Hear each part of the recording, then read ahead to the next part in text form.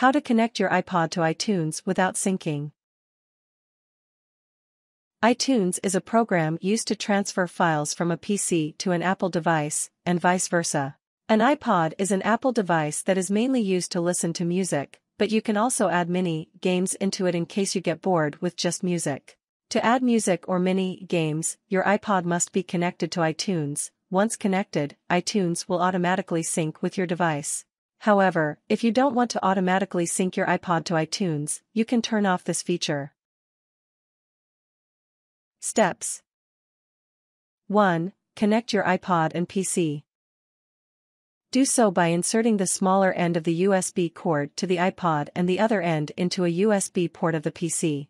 Usually, when you buy a brand new iPod, the package comes with a USB cord for charging your device or for connecting it to a PC. You can find the USB port at the front or at the back of the CPU, or at the sides, for laptops. 2. Download iTunes if you don't have it yet. If you already have iTunes installed on your computer, proceed to the next step, otherwise, open your browser and go to 3. Open iTunes. Do this by double-clicking its icon on your desktop or on your taskbar at the bottom of the screen. You can also wait for iTunes to auto-run, meaning once you connect your iPod to the PC, iTunes opens automatically.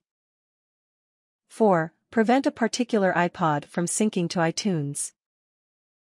Once iTunes and your iPod are connected, click on the device button on the upper right corner of the screen, then select your device. It will take you to the Summary tab of your iPod. In the Summary tab, just select the option Open iTunes when this device is connected to prevent unprompted syncing for a specific iPod. 5. Prevent all devices from syncing to iTunes. On your iTunes program, click on the Edit button on the upper left tab of the screen and choose Preference.